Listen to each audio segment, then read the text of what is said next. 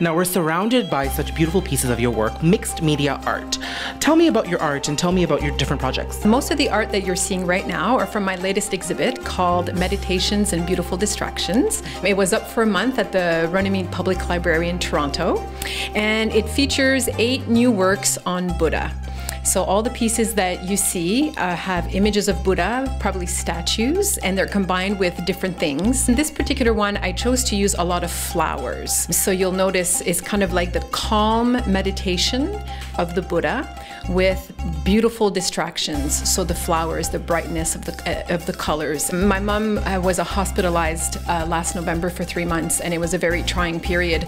And when I started preparing for this show, I knew that I wanted to use images of Buddha, but because it was a difficult time and because she came out of it and it was during the springtime, I felt that maybe using flowers and beautiful bright colors would sort of speak to her healing, new beginnings, spring. So I wanted it to be happy and positive. Tell me about the Durga piece you have back here and the inspirations behind using the Hindu gods and goddesses. Well, actually, the inspiration for this piece, I responded to a call for submission. They were looking for pieces that reflected the number 13. I started doing my research, and sure enough, number 13 also represents like the feminine, the cycles of the woman. And I thought, well, this is interesting. And then Durga came up. I just loved what she represented, the victory of good over evil. So therefore, I found this beautiful image of Durga, and the orange circles are the full moon. So I incorporated 13 full moons to represent also the feminine element to the piece. And what about your Ganesh piece? Because Ganesh is always the first Hindu god that we all pray to for good luck and to remove obstacles and for guidance. What sort of inspired these pieces? Well, it's exactly what you just said.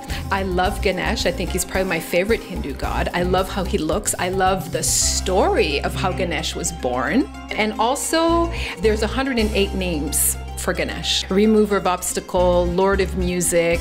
Your latest collection is called Meditations and Beautiful Distractions, and you told me that cutting paper and just the art of the mixed media piece is quite meditative for you. How do you want that message to come across in your artwork, and how has the public sort of responded to that? Generally, I want people to feel what I feel. When I'm creating it, it's very true. I do feel a great sense of peace and serenity. When you're looking at the pieces, I want that to kind of come through.